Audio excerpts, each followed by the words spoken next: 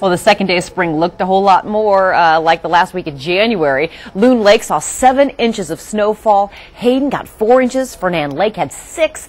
And some people found themselves having to work outside in the blowing snow. KXLY4's Erik Loney joins us now. Erik, a little blue sky this afternoon. Now the snow's pretty much all gone.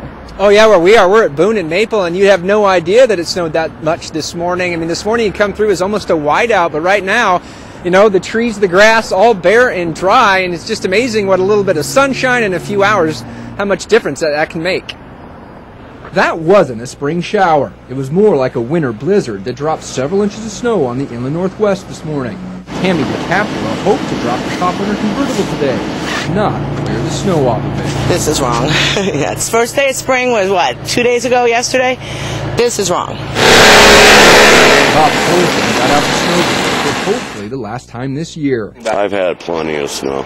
This has been a hard winter. The snow might delay the flowers from blooming on this new plum tree for a few more days this spring. I think everybody's ready for spring. I mean, the crocuses are coming up, iris is coming up, and then we get this.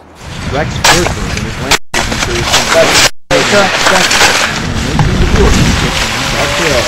It's just really like it was probably back in, I think, January when we had all the snow. Snow on the first day or two of spring is rare, only occurring 15 times in the past 120 years, according to the National Weather Service. It's beautiful, if you like it. But I think we all had enough of it already. And even though it didn't look much like spring on Spring Street today, the nice thing about the weather this time of year is just wait a few minutes, and it will change.